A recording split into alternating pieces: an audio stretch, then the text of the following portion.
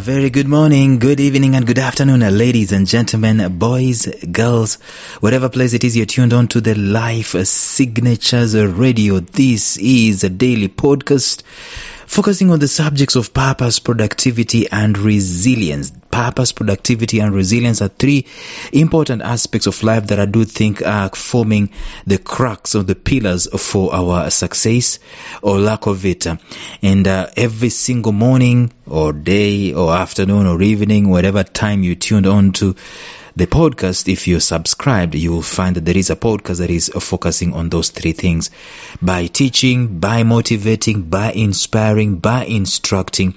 That is how I deploy that. We do that in the form of series. If it makes sense to you, please share it to as many people as you love.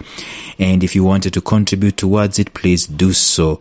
In the show notes, there is a link that you can be able to click on it. We are in the middle of a series, my friends. We've been talking about, guess what? We've been talking about the blockades, personal blockades in life, and we actually exhausted the 5 blockades that hinder our progress in life. What is a blockade? It is something that we believe as if it's a fact, and yet it is not. And that belief puts limitations on what we can do, whom we can become, where we can go, and what we can attain. We stand on our own way of succeeding because of this blockade. So we dealt with these blockades, and I'm going to give you a recap. But today we're going to start talking about the 7 signs that you can be able to see and be able to tell that there is a blockade in my life. So stay tuned.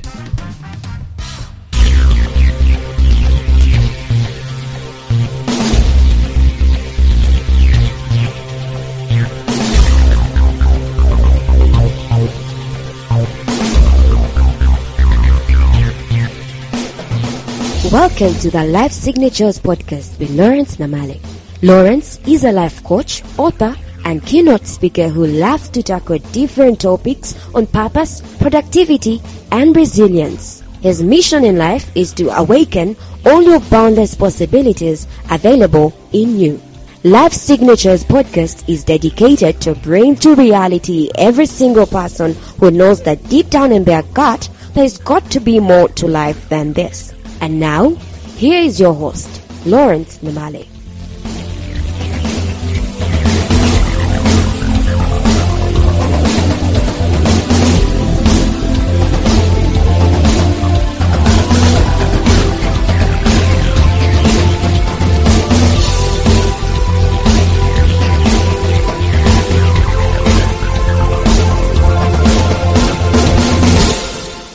Let us do a recap so that we can be on the same page as far as this is concerned. And by the way, I'm going to invite you, if really you wanted to go deeper and you wanted to understand what I've been talking about, these blockades, you will really need to go back. If you've not listened to any episode, you need to go back, way back to episode number 1912 and begin your journey of understanding blockades from there.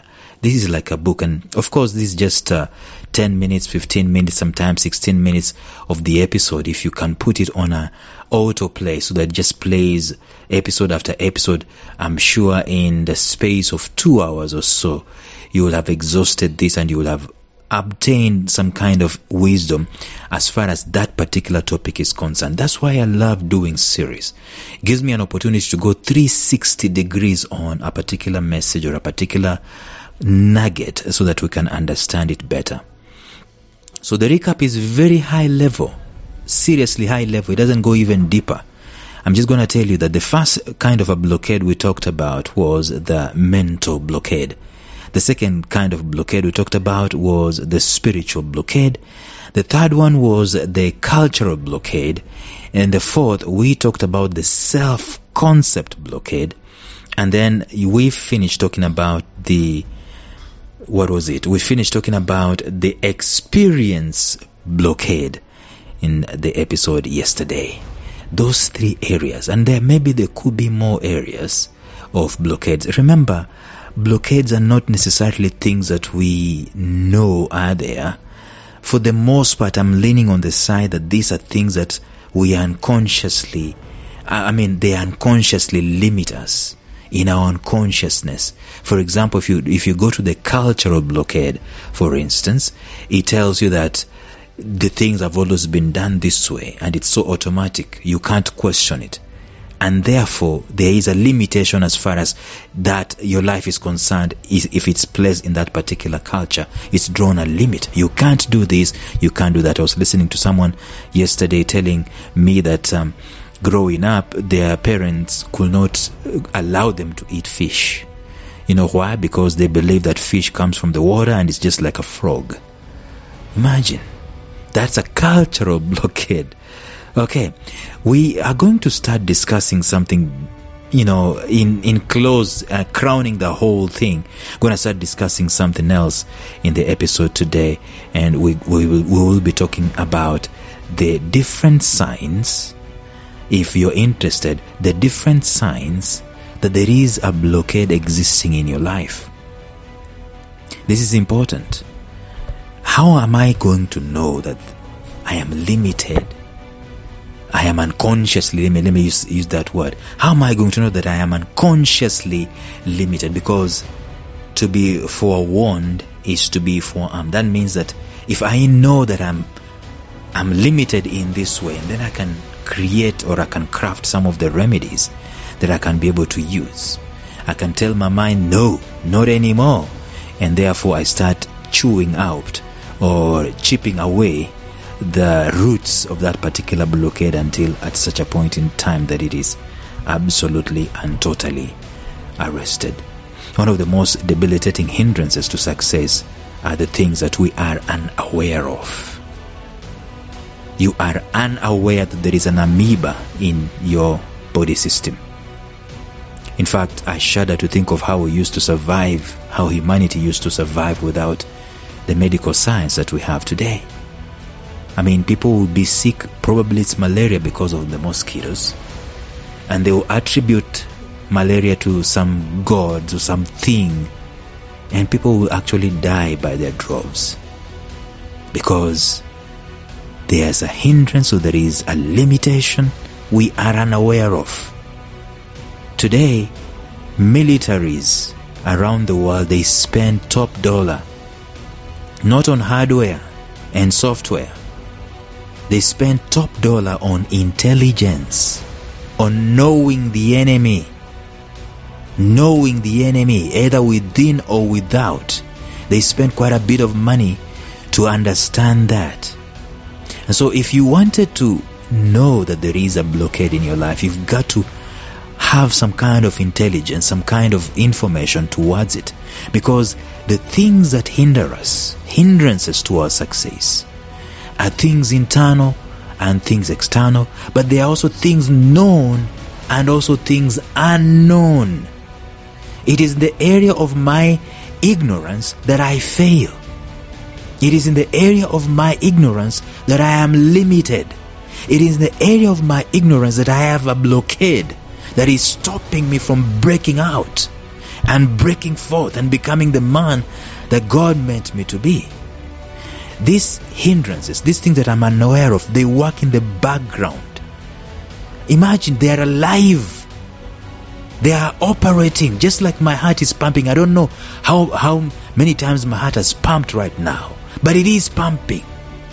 I don't know how fast the blood is flowing within my veins, but they are flowing. It is flowing. I don't know how much the kidneys and the liver, I don't know. But we know through medical science that they are working.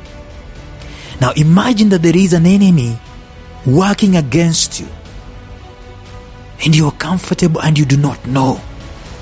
Probably, by the way, the most sinister thing about this is that you might even be participating together with the enemy to hinder, to block your own success.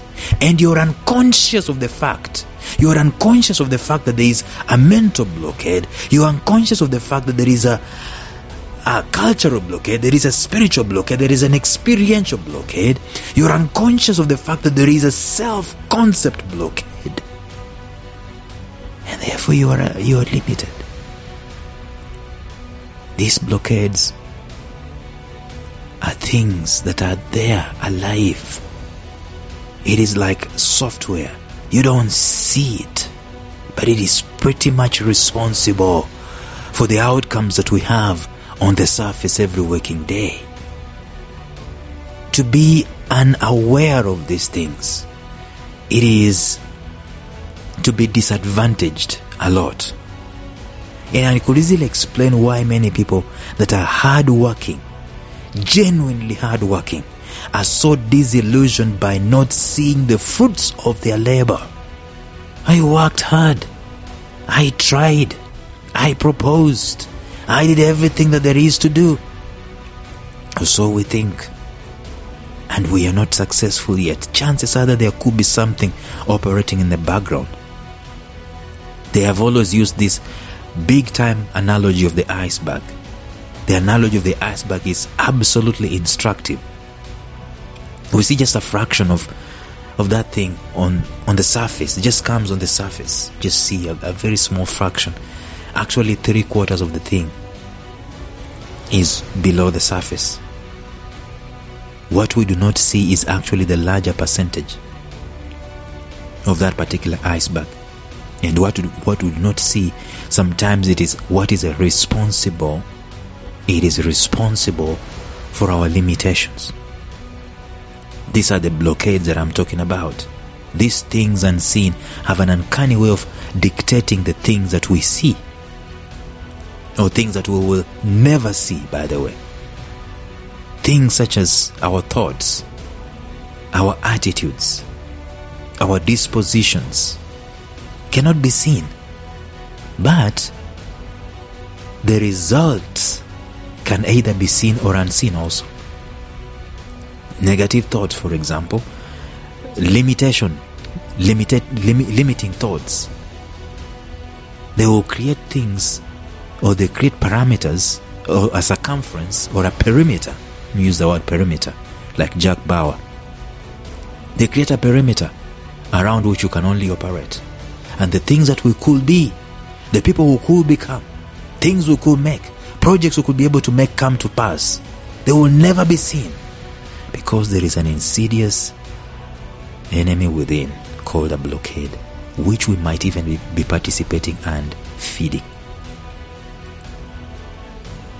Unless we start acting, unless we know where they are and we start moving to remove them, we are pretty much dictated by the unseen. This is why it's important to consider any kind of hint of a blockade that might be existing inside of our lives. And I want us to probably start talking about these hints one by one in the episode tomorrow.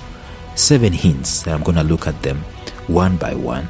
And some of them you already know, we've already discussed them. And then when we come to a close, you'll be able to diagnose yourself. For now, think about that chances are that there's something alive. Imagine if someone puts a virus in your laptop. It's operating. It's limiting the laptop from operating, and you don't know. You will just see later on. That's the same thing. That's the same analogy I can use. It could be there's a virus of sorts. There's a blockade of sorts that's operating in our lives, and we don't know. So tomorrow we go deeper. Until then, bye-bye. Thank you for listening to Life Signatures Radio. If you enjoyed today's show, subscribe to Life Signatures Radio on iTunes, Stitcher, or visit our website at lifesignatures.libsyn.com. Life Signatures Radio, fresh, clean, and inspiring.